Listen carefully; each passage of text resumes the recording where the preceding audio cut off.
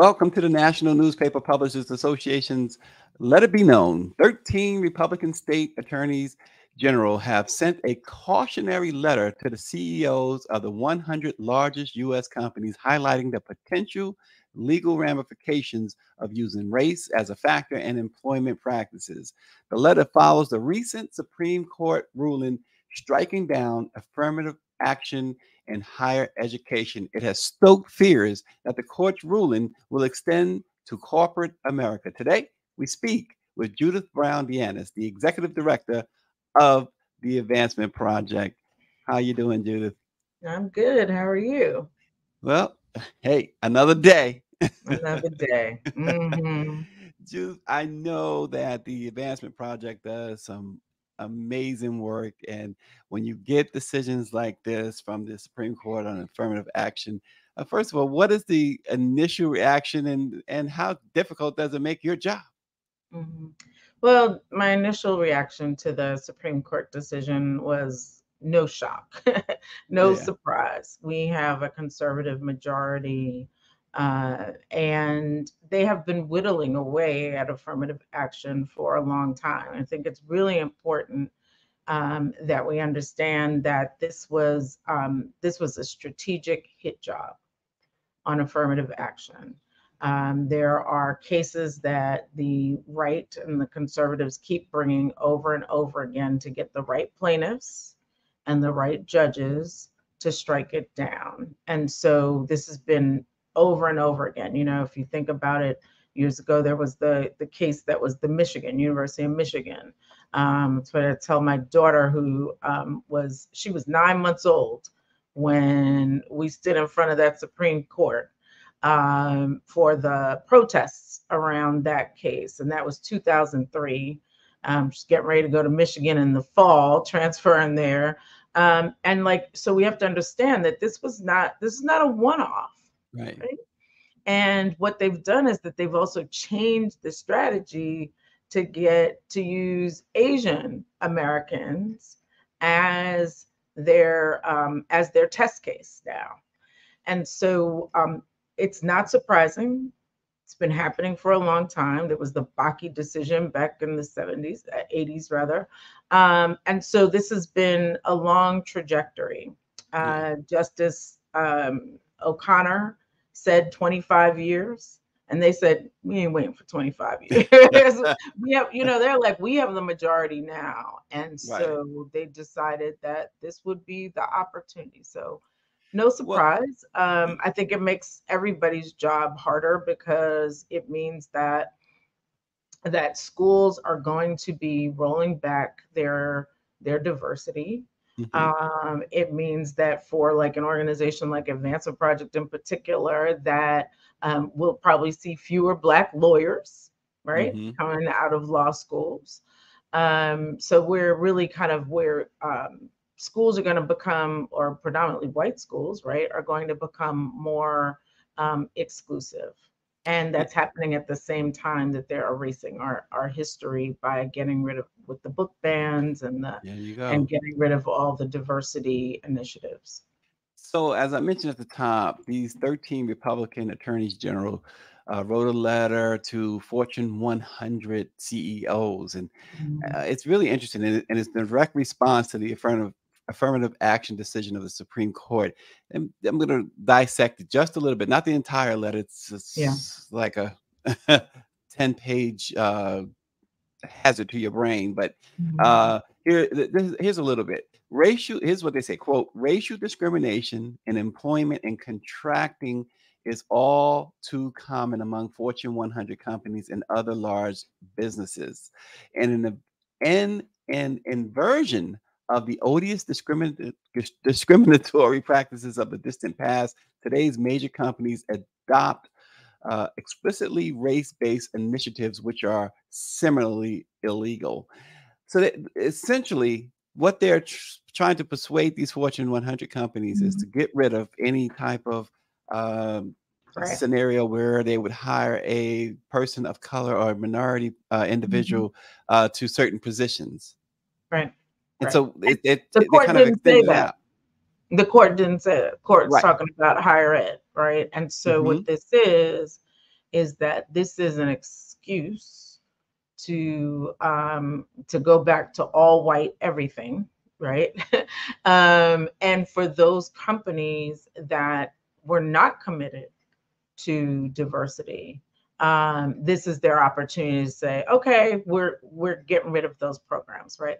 But it's not just diversity. Here's the other thing: is that in the Supreme Court, the affirmative action cases in higher ed, there was a moment in which the courts moved from the fact that affirmative action was really a remedy for discrimination to instead saying it's about diversity and the need for diversity in Hmm. higher education, right? These companies, right? Yeah, they need diversity, but they also still need the remedy for hiring discrimination, right? Like we know all the cases that have been brought around, what or the studies that show that, like, if your name is a particular name that indicates that you are Black, you are less likely to get an interview, right? There's enough Exactly. information out there that the workplace continues to be a place where if your hair is a certain way, right? That's why we have the Crown Act passed in places.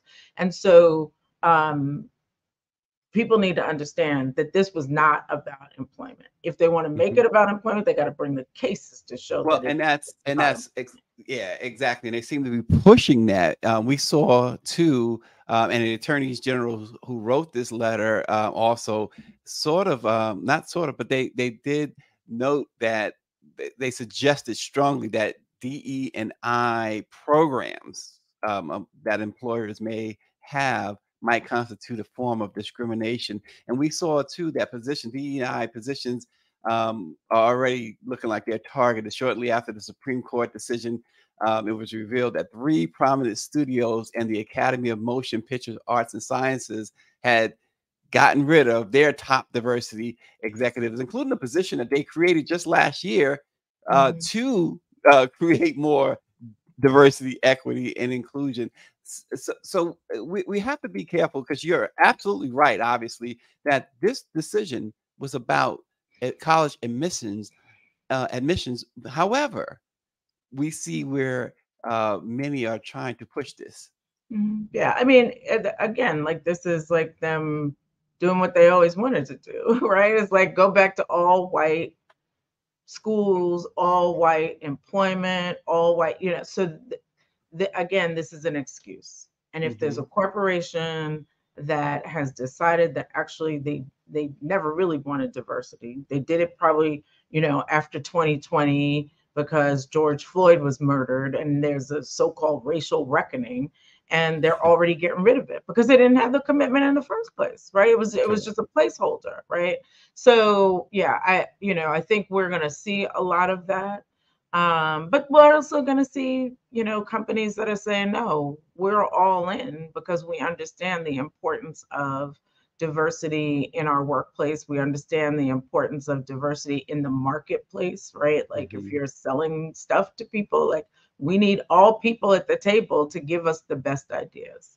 Yeah, I was reading something too, Judith, about the Brazil's affirmative action in Brazil and its federal universities, and it says that their policy requires every federal university to reserve at least half of all seats for students from certain groups. Out of that half, about half of the seats go solely to Black and Indigenous Brazilians. The other half go to low income public school students. Other universities are also free to set their admissions policies. But of course, in Brazil, they are concerned too, just like Mhm. we here in America, about what the high court is going might do there.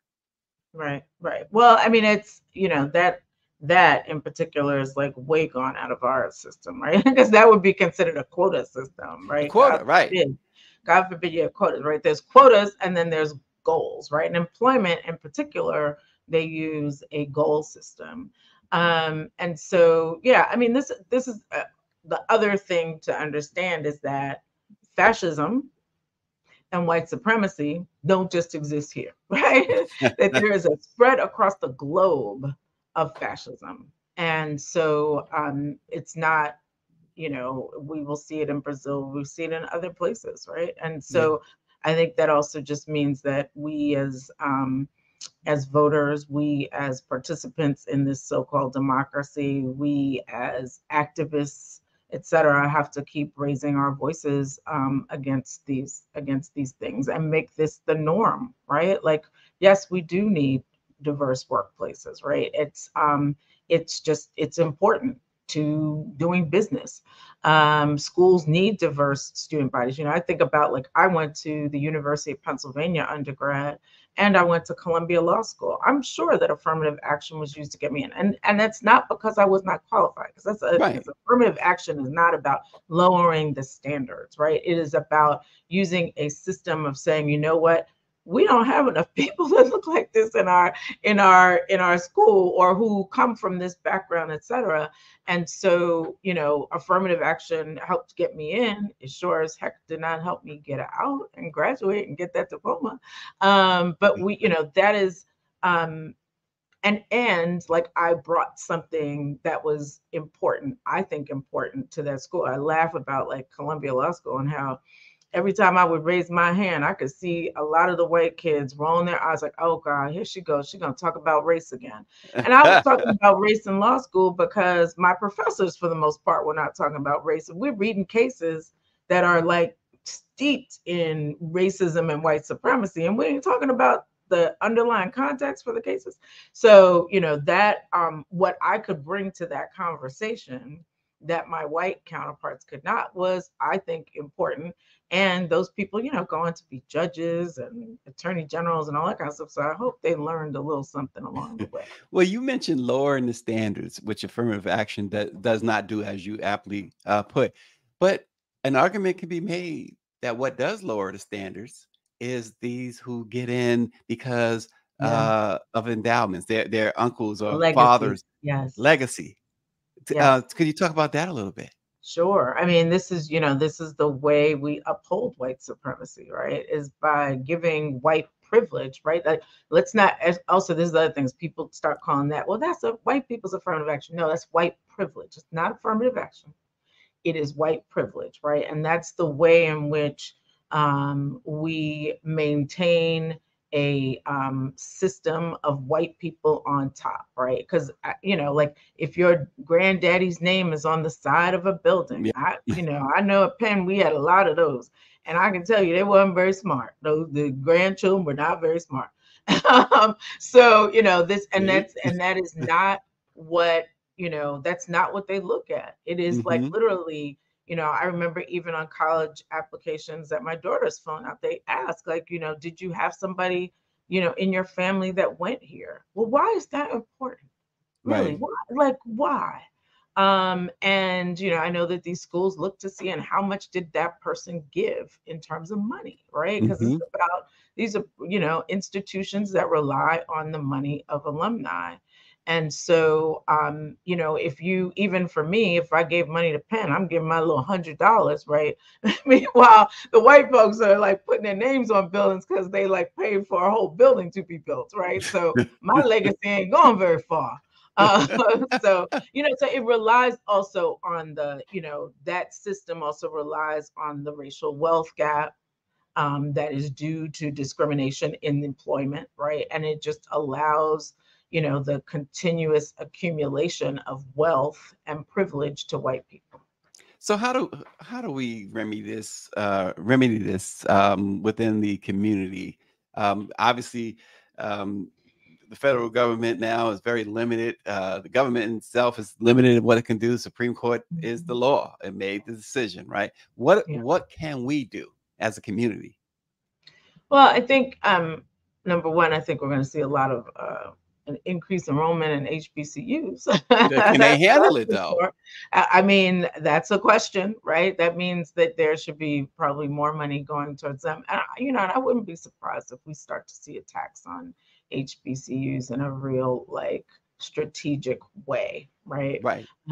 Saying that that's actually discrimination, while we know that they're historically Black colleges that were set up as a remedy for discrimination because we couldn't attend white schools, right? And so I think, you know, I also think that pressing on, you know, if you're an alumni of a predominantly white institution, we need to be, fighting to make sure that they do what they need to do to continue Black enrollment at those schools. And But so that Judith, means use our alumni, just uh-huh. the way that the other alumni are being used. Yeah, I'm sorry. Yeah. But going back quickly to HBCUs, will we now see a heavy white applicant base for HBCUs? Well, I mean, I think, HBCUs are already seeing some white students, right? And, yeah, I think so. But like, not everybody's going, like white folks don't like to be in the minority now. So we're, we're, so I don't know that we're going to see a whole like influx. You know what I'm saying? Like, But where does that put? Okay, so where does that put an HBCU decision maker, whoever makes the decision enrollment? Where does that put them? They turn down a white applicant. Isn't that doesn't that get to be more dangerous now? Or less dangerous because of affirmative action? well, I mean, I think, I'm not in the admissions business. So Hmm. that's my first disclosure, right? I also think that HBCUs are looking for particular kinds of students. That's not, I mean, it's not just race, right? But like, do you understand our history? Are you committed to like Black empowerment? Are you like, there are a lot of other factors that I would bet they consider in admissions. Yeah, yeah. It's going to be interesting. I've heard so many discussions about HBCUs, and we briefly just touched on it here as far as whether or not they'll be able to, um, contain or even be able to, accept the type Yeah. of enrollment that might now come their way because, Yeah. you know, this ruling by the court. Right. And and most of them have been under resourced for a very long time, right? And so yeah, it may be a struggle, but you might see more people stepping up to invest in HBCUs also, right? Alumni who actually do have money, or other people who didn't go to HBCUs that know the importance of the role that it plays. And I think this is the other thing about HBCUs is that while we're seeing this, kind of like the decrease in the number of students at predominantly white institutions, we're also probably going to see an uptick in racial incidents on those Mhm. racist incidents on those campuses, right? And that students of color may not feel as comfortable going to those schools any longer because it may become a hostile environment for them. So you may see more, Black students in particular going to HBCUs to be in an environment where they don't have to deal with that, right? Which is like we saw the uptick after 2020, right? Like Mhm. young people were like, I don't want to deal with that, right? Like this is, I want to be someplace where I can learn and just not have to deal with racism on campus or racism by the police, etc. So I think there'll be good reason for young people to seek out those opportunities. Yes, the way you describe it too, I mean, it's so on point, but it also sounds like we're going full doing that circle again, Jim Crow, Yeah, Reconstruction, and all of yeah, that. yeah. Um, uh, And that's because I mean white supremacy um readapts, right? And it's like basically like they're like y'all have gotten too far. Wait, hey, you've gone a little, like you're gaining too much, yeah, right? And the demographics of our country are shifting, right? The browning of America means that the people who and practice isn't that the and biggest fear? yes, that is. Is what 2045, I guess, Right. is the Right. estimate And that. I want to say this is Uh-huh. fear, not as in fear that I'm scared, right? Like I'm scared, like, oh my God, but like fear as in like the loss of power, right? Right. The loss of privilege. Like I don't want to lose my privilege, right? And be like, outpaced by these others, right? And so I think that's what's driving voter suppression. That's what's driving like the whole criminal narrative, right? It's like trying to put us back in our place. Mhm. And it also seems to indicate we talk about this a lot. We have guests, we have other journalists come on this program and talk about this a whole lot, Judith, and that is the long-term, unwavering strategy of Republicans as opposed to Democrats who seem to plod through while Republicans are, in other words, it seems Democrats play checkers and Republicans continue to play chess. Yeah. Well, I mean, we're on the defensive a lot. And they have a lot of money to move their ideas. They want to take us backwards, right? Like you think about Roe Mhm. v. Wade, like they were plotting that for a long time. And Since they so instituted it. yeah, right. And they just kept going after it. They kept bringing cases, they kept passing legislation. They do take these like ideas of like, okay, what is the right that we want to undermine? And then they're just going to go after it and stick with it for a long time. But that's also what you can do when you have privilege, right? When you don't Yeah. have privilege, you got to fight for the scraps. You got like we need health care. We need, like it's like that kind of thing that you're like, always fighting to to get the next thing to protect our people, right? And Mhm. that's the defensive posture is hard. And it's hard to like when you're on the bottom of a society, it's actually hard to have the long vision and like keep with it. I mean, it is what we need, but it's also that we have to have people that invest in that over the long term, and that's not what we have. Yeah, it seems to really underscore some of the things that agitates the black voter, doesn't it? Right, right, Because right. they're leaned on a lot. They're leaned on Yep. heavily every hmm election. Yep, yep. And yeah, we are. But we also understand the importance of it. I mean, I think I'm worried about voter fatigue and things like that in 2024. But I also think that, you know, we don't have time to be on fatigue. Like Mm, there's no option in that, right? yeah. Because so much is at stake. If we haven't learned how much is at stake over the past couple of years with the loss of affirmative action, the loss of the right to abortion, like that, like even the loss of like student loan, the debt repayment, like that was out there. Biden, did what he was supposed to do, and who attacked that? Yeah. Republicans, and they took that to the Supreme Court, and it should have never been in the Supreme Court. But the Right. Supreme Court, those justices were doing the job that they were sent there to do. They were protecting Republican ideas. Yeah. And before we let you go, Judith, the advancement project. So, tell us a little bit more about whether in the vein of affirmative action or anything else you'd like to tell us that folks should know more about the advancement project. Sure. So, we are a next generation racial justice organization. This issue around affirmative action is important to us because we do work in the area of educational justice, K through 12 education for students of color, that we know is important to this idea to have an opportunity for higher education. And we still have not solved the problem of separate and unequal in this country, right? And so that's the work that we are trying to do to make sure that every child has access to a high quality education. We also do work around, we have a campaign, a national campaign for police free schools.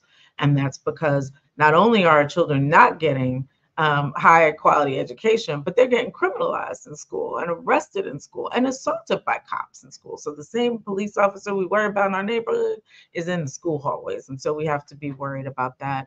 We also do work. The other thing that's, of course, important here is our work around voter suppression and fighting voter suppression, because, again, this is right now, we are at a battle for our democracy, right? And who are we going to be as a country when we grow up? Right? Are we going to be an inclusive democracy that actually people of color who will be the majority have the power that matches our numbers? Or are we going to be still acting as the political minority?